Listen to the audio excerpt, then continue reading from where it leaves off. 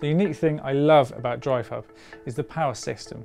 It's very clever with no single point of failure. It's a bit like a steel bridge, designed to take the load safely, even if some sections get damaged in an accident.